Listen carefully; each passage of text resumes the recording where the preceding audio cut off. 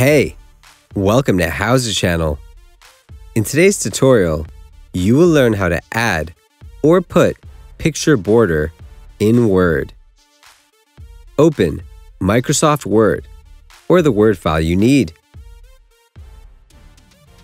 Go to Insert tab at the top panel. Click on Pictures. Select this device from the list. Choose an image you need. Click on Insert. Select the image. Click on Text Wrap icon next to it. Select Through from the list. Reposition the image. Select the picture. Go to Format tab at the top panel. Click on Picture Border. Select the border color you need. Click on Picture Border at the top panel. Select Weight from the list. Choose the weight of the border from the list.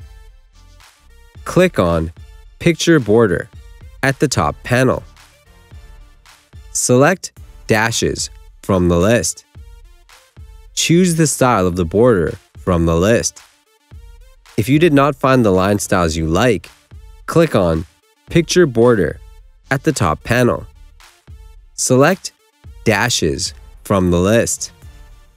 Go to More Lines. Right side Tools panel will open. Change the color of the border if you want. Adjust transparency and the width of the border.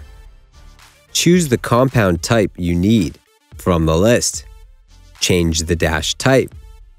That's it. Thanks for watching the video. Please like it and let us know if you used any of our tips and tricks. Subscribe to our channel. We upload new tutorials every day. See ya!